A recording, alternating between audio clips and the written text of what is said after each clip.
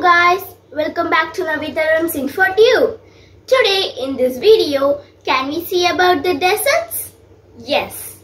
Deserts are found in Central Asia, Arabian Peninsula, India, Australia, Southwest Africa, North and South America.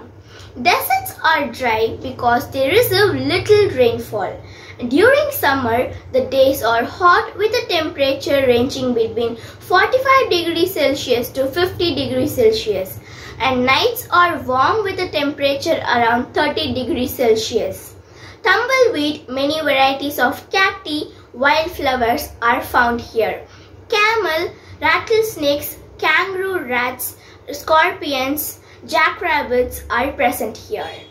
Now, can we see some adaptations of plants in desert area? Yes. Desert plants such as cacti store water in their fleshy stem.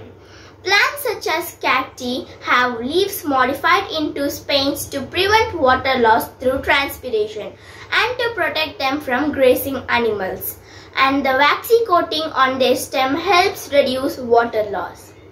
Now, can we see some adaptations of animals in desert area? Yes. The camel, which is also known as the sheep of the desert, has many structural adaptations.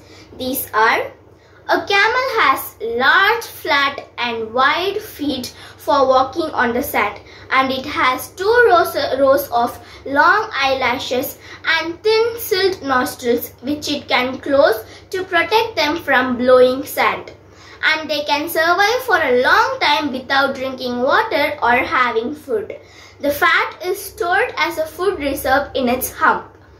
To escape heat, desert animals such as rattlesnakes, kangaroo rats and jackrabbits sleep during the day in their underground burrows and come in the evening when it is cool in search of food.